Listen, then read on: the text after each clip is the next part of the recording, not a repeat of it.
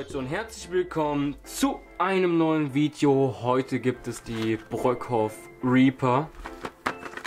Habe ich schon mal aufgemacht. Wunderschöne Böller im Spanish Cracker Design. Gefallen mir unnormal gut. Hier vorne richtig schön wie nennt man das?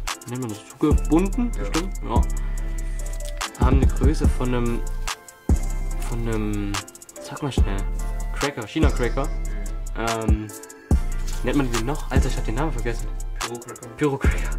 Ja, auf jeden Fall werden die auch, denke ich mal, nicht so unbedingt lautes sein als ein Pyro Cracker.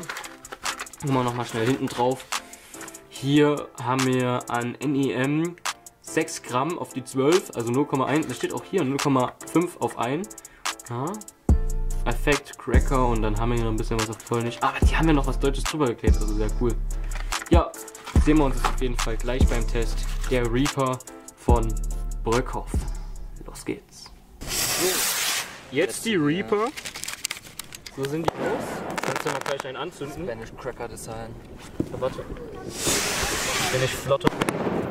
Hinter uns wird geballert. Gucken, was die können. Ey, die fetzen. Die sind gut. Fetzen gut. Vielleicht noch ein. Hä?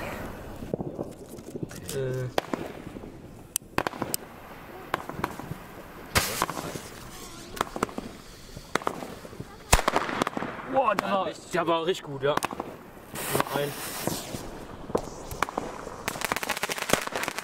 Ja. Ey, 1,75.